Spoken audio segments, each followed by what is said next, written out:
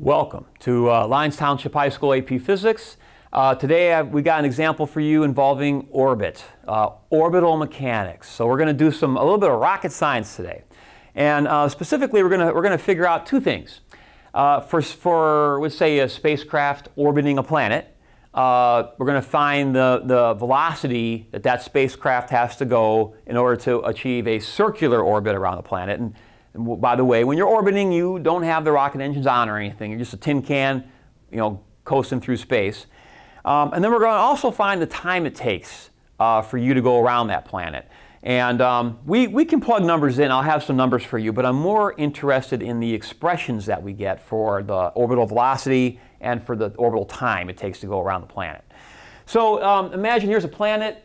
And let's say this is the North Pole of the Earth, let's say, and let's say you are in a spacecraft and you're orbiting around the equator, okay? Now, at this moment, let's say your spacecraft is going that way. Your spacecraft wants to go straight. That's Newton's first law. Things want to go straight. If there were no forces acting on the spacecraft, then it would go straight. Thankfully, there is a force acting on a spacecraft, and that is the force of gravity. So the force of gravity pulls inward on your spacecraft. Now I'm going to make a note here.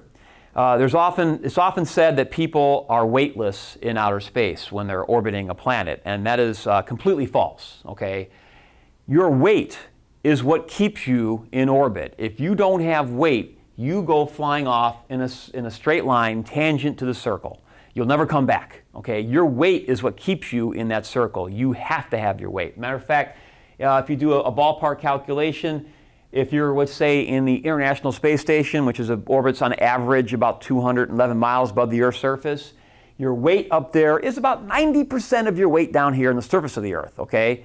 So you have almost your total weight that's down here up there, and that's what keeps you going in the circle. You are something less, but it's not weightless. You are normal forceless. The same thing would happen is if I lifted up the room that you're sitting in right now on a big crane and then we dropped it. While you were falling, your weight would pull you toward the earth, but you wouldn't be touching the ground anymore. You would feel weightless. You're not weightless though. You are simply normal forceless. Your weight is pulling you toward the ground, but the ground isn't pushing up on you, and that's why you feel weightless, okay? Now, as far as finding the equation for velocity, well, that's pretty simple. That's pretty much our FBD. There's only one force acting on the ship. So if I do net force in the radial direction equals ma in the radial direction, well, this is simple. This is the force of gravity. Now we're going to use Newton's law of gravity here because we have large distances involved. So we have big G, mass of the planet, mass of the ship over r squared, okay? That equals, now what's doing the accelerating, or what are we studying here? Well, we're studying the ship. So this is mass of the ship. And then A for anything going in a circle is v squared over r. Notice a couple things. The mass of the ship cancels. Doesn't matter if it's a ship, big ship, small ship, International Space Station, tin can, all going to have to go the same speed to be in orbit, to not fall, okay, into the Earth. Oh, and by the way, I'll make another note. What is orbit? It's a falling, but you're falling around the Earth. You're going fast enough where you keep missing the Earth. That's another way to think of orbit. All right, now you'll also notice that one r from each denominator on each side cancels, so I'll go ahead and do that. And you pretty much have your equation. If you square root both sides, you get v orbit is square root g mass of the planet, or the mass of whatever you're orbiting, okay, divided by r. Now you got to be careful with r. This is a common mistake that people make. R is the radius of the circle that the ship is making, okay? Well, how would you figure out the radius of that circle? Well, you'd have to add the radius of the planet plus the height above the planet that you are, okay? So this is the radius. Let's say you're orbiting Earth, for instance. This would be the radius of the Earth plus the height above the Earth's surface. That would then be the radius of the circle that the ship makes around the planet. Now, just for fun, we'll throw some numbers into here. So, for instance, let's say this is the International Space Station, okay? So in that case, the numbers would be, you need the radius of the Earth, which is approximately 6.38 times 10 to the 6 meters. The orbital height above the Earth's surface on average is 211 miles. Now, right away, you probably notice an issue. You got to have, when you're using this equation, any equation with big G in it, you got to use mass in kilograms and distance in meters. Okay, so if it's got a big G in it and that big G doesn't cancel out, you need kilograms and meters. Okay, so if you multiply this, there are 1,609 meters approximately in a mile. So if you multiply that by 1,609 and round the number, you get 339,500 meters. Okay, so that's the height in meters above the Earth's surface of the International Space Station. You need the mass of the Earth. So mass of the Earth is approximately 5.98 times 10 to the 24th kilograms. So that's everything we need. If you add these two together, your R, that you're going to plug into the equation, ends up being 6.72 times 10 to the 6 meters. Okay, so that's the radius of this purple circle that the ship is making up there.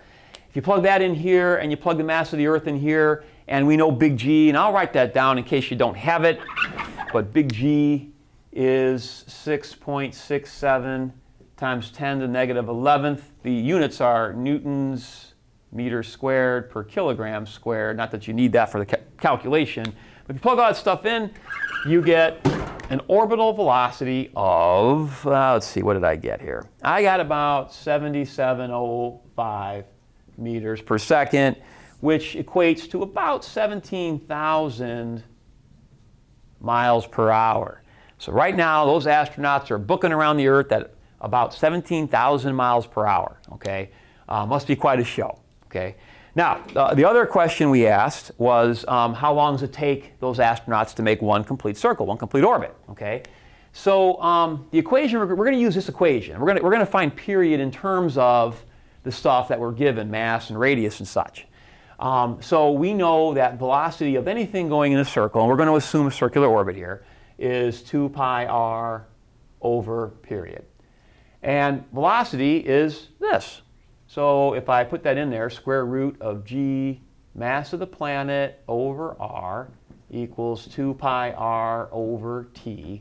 And I want to solve for t. Okay, so first thing I'm going to do is I'm going to square everything, get rid of my square root. So we got g mass of the planet over r equals 4 pi squared r squared over t squared. Now, I'm making a quick note here. Common algebraic mistake. People will say, I'll cancel one of the r's. Can't do that. If this r squared were over there, or this r were over here, well, now you could do it. But they're on opposite sides of the equation.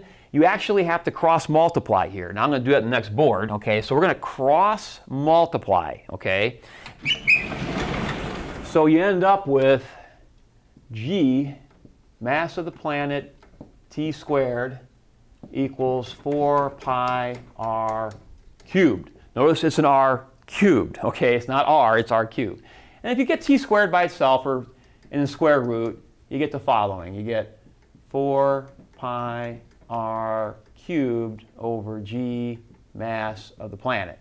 Now, a quick reminder, what's r again? R is always the radius of the circle that the object is making. Or another way to put that, it's the distance from the center of the planet to the center of the ship. Okay, that's the r you plug in there, which in our case was this number. Okay, we got that by adding the radius of the planet plus the height above the planet that we're sitting. Notice the mass you plug in here is the mass of whatever you're orbiting. So for us, it would be the Earth. Okay, that would be the mass of the planet. I'll save you the calculation. You might want to check this, make sure you can do it in your calculator. Okay, but if you plug all the numbers in, you get about 5481. Now, what units would that be? Okay, well, it's a metric system. It's kilograms, meters, and seconds. So it takes the astronauts that many seconds to get around the Earth. If you divide that by 60, you get about 91.3 minutes. Okay, so it's just over an hour and a half. So, by the way, they kind of see sunrise and sunset every hour and a half, okay, as they orbit the Earth. Now, I'll make a quick note. If you take this equation and you do a little other algebra on it, you get the following. You get t squared over r cubed equals 4 pi. Oh, that's a pi squared. Oh, that's a pi squared. Oh, make sure you catch that. Sorry about that. That's a pi squared. That's a pi squared. Double check that. All right, 4 pi squared, okay, over g mass of the planet. You might notice you get t squared over r cubed, okay? That looks like another equation that you might know. T squared over a cubed is a constant. That's Kepler's third law, okay? So Kepler got this well before Newton got this. We call this Newton's synthesis. Newton synthesized Kepler's third law. Kepler got this primarily from guessing and checking with the 5 visible planets that he could see. Newton derived this via physics and got the same result. But not only that, whereas Kepler did not know what this C meant, Newton now knows what that constant means, okay? So for instance, if you're looking at the International Space Station going around the Earth, this would be the mass of the Earth. On the flip side of that, what if you're looking at planets going around the Sun? What mass does that represent? Well, it represents the mass of the Sun then. That's what the planets are orbiting. So this is a one way to calculate the mass of our Sun without directly measuring it. So again, please make sure you fix that error with that pi squared. I hope that was helpful, and thank you very much.